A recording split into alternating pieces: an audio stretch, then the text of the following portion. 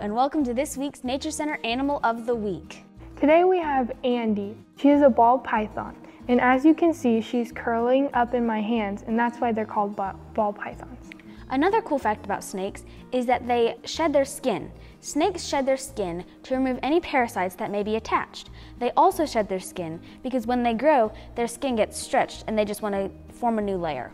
If you can see really closely, the front part of her is darker and the back part of her is grayer. That is because she is in the middle of shedding her skin. Her head is diamond shaped, and some of you know that whenever here in America their head is diamond shaped, it means that they are venomous. But where she is from, Madagascar, it means that they are non-venomous because the venomous and non-venomous are switched. We hope you learned something new, and we'll see you next episode on Animal of the Week. Bye.